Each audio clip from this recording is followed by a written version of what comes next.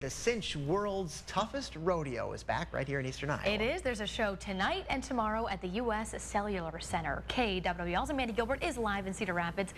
And, oh, okay, she's on a horse now, on a bull last half hour. Amanda, what's shaking this morning? I feel like he does that. That's right, Allie. I'm on a horse this time, and I'm joined with the cowgirl Sweethearts.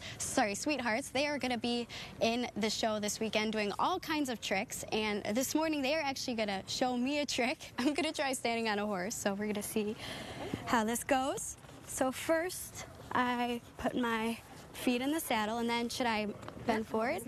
Put my hands on the mane, and then just stand up. Stand straight up. Like this. All right. Your knees a little bit. Okay. Just like that. Wow. Well, I think this is the tallest I've ever felt. So, well, this is pretty much all I can do, but they will be doing so much more in the show this weekend. And there's also a bull jumper that's going to be in the show. That is brand new this year. So